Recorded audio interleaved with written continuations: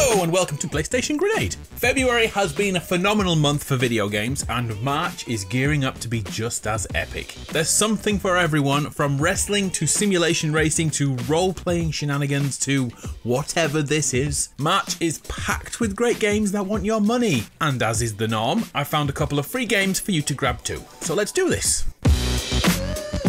Tiny Tina's Wonderlands. Any Borderlands fans in the house? Back in 2013, a piece of DLC for Borderlands 2 released, Tiny Tina's Assault on Dragon Keep, a tabletop RPG inspired take on Borderlands storytelling. That DLC was loved, and now that idea has its very own full-length game, Tiny Tina's Wonderlands. The character creation system lets us build a starting class and mould it how we want around our playstyle. Just like a real tabletop RPG, Wonderland gives us stats for strength, intelligence and wisdom, amongst others, to hopefully make the game more replayable as you pick a different character and go through the story again. At its core, it's all about loot. Melee combat, pistols, SMGs, ARs, shotguns, snipers, heavy weapons. The full arsenal is here, and if the main Borderlands games have taught us anything, the variety of weapon manufacturers and sheer randomness of weapons will keep the game feeling fresh for weeks. If you have PS Plus, you can play the original DLC right now, as you wait for Wonderlands to drop on March 25th on PS4, PS5, Xbox and PC. Next, the return of the Graps. WWE is back. WWE 2K22 to be precise. The series took a year off because the iteration we had 2 years ago was not good. Was not good at all. A new VFX engine has been built to make the game feel more like the TV show, new camera angles and lighting, a smaller ring, and a change to inputs. A simplified move system is here to allow even the newest of players to smash out moves like a pro, as well as adding unlimited reversals and breakers to keep even the most one-sided matches from being impossible to come back from. The campaign known as My Rise gives us 2 stories to progress through, one for male, one for female. My GM mode allows us to become the general manager of a brand and make the decisions needed to get viewing figures up, booking matches, controlling camera angles at live events, and orchestrating great storylines. Or just hit people with a chair, if that's more your thing. WWE 2K22 releases on March 11th on PlayStation, Xbox and PC. Have you ever seen Ghostwire Tokyo? A supernatural action-adventure thriller with elements of horror. Set in first person, we use a blend of martial arts and spellbinding to face off with demon-like creatures. Randomly, Tokyo is deserted. Almost everyone has gone missing in an event known as the Vanishing. We wake up with a voice in our head and new powers to harness. Our job is to save the city, using detective skills and ethereal weaving, which is channeling elements at will, fire, wind, water. All of this whilst being possessed by a being of immense power. Ghostwire Tokyo is an exclusive for PlayStation, which is technically owned by Microsoft from before they bought Bethesda. On March 25th, you can try this on PC and PS5, with it coming to Xbox in about a year. Remember when GTA 5 first launched in 2013? Well, it's launching all over again on a 3rd console generation. This month, GTA 5 comes to PlayStation 5 and Xbox Series X and S. We are going back to relive the criminal life of Michael, Franklin and Trevor. As you'd expect, graphical upgrades are guaranteed, with 4K available, 60 frames per second, and improved textures and draw distances.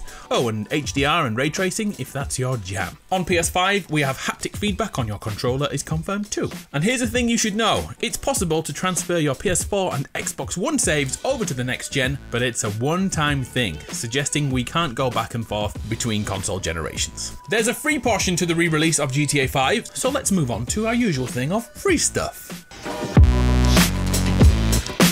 GTA Online is also returning, and if you have a PS5, you should know that it's officially a free game as long as you download it within the first 3 months it drops, March, April and May. There's no news yet about Xbox having free access, but I wouldn't be surprised to see it on Game Pass very soon. If you've never played GTA Online, you'll be given a huge chunk of money and access to the new mechanic Career Builder, designed to help new players immediately catch up with people who've played for years, buying a business right away as soon as you step off the plane. It's guaranteed. So if you want to do it all over again in GTA 5 Remastered, or jump into the updated GTA Online for free on PS5, keep March 15th in your mind and hope it doesn't get delayed again. Okay, another free game. This is on PS5 too. Bunny Raiders. Okay, I know it doesn't look groundbreaking, but give me a minute. Bunny Raiders is a totally free-to-play game out right now.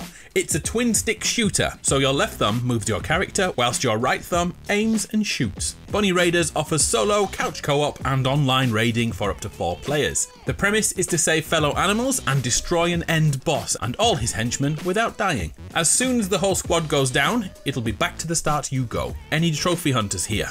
There's a super easy platinum trophy to get in Bunny Raiders 2. It'll take you like an hour.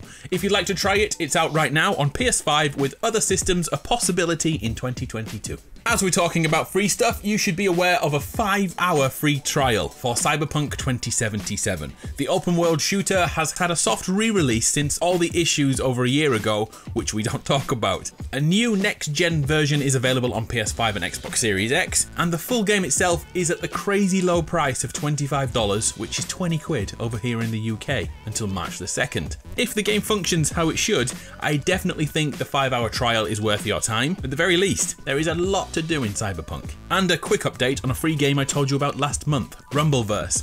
Rumbleverse was ready for early access in February, but only days before its launch, it was pulled. Pre-order money was returned, and a new release date was never added. It's just pending right now. The team have gone back to online tests and hope to have the game ready soon. I'll keep you updated on the free-to-play, 40-player, wrestling-based Battle Royale. Back to full price games now and Babylon's Fall. This has me interested due to who makes it. Platinum Games, the creators of Nier Automata, Bayonetta and Metal Gear Revengeance. The combat in those 3 games is exquisite, so it's safe to say Babylon's Fall should be the same. Online with friends, we team up and we are asked to scale a tower and defeat all enemies. A cooperative hack and slash, constantly finding loot to increase abilities and fighting styles. There's going to be tons of free upgrades dropping regularly after the release of Babylon's Fall, so it could be something special. March the 3rd on PS4, PS5 and PC.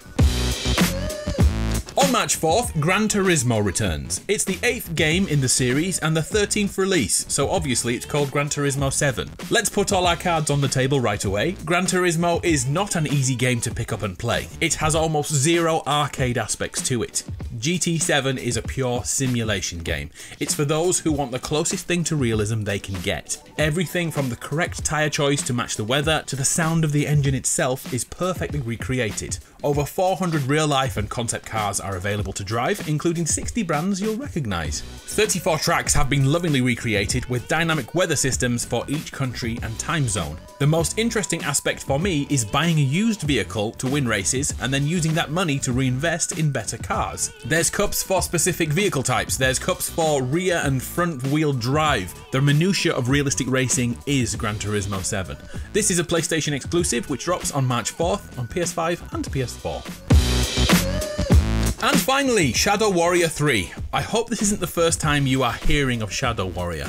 A first-person shooter which doesn't try to be more than that. A fun and gruesome shooter that's like Duke Nukem crossed with Doom. Playing as Lo Wang, yep that's his name, we use a crazy large arsenal of firearms and swords to track down an ancient dragon which was accidentally awoken. It doesn't take itself very seriously, which really adds to the amusement of adult humour spread throughout. If this is your jam, look out for it on March 1st. It's a previous gen title on PS4, Xbox One and P to the C. So there we have it, 10 games that want your time over March. There's tons more, but those are the 10 I chose. If you're still here, you have my thanks. And here's a question too.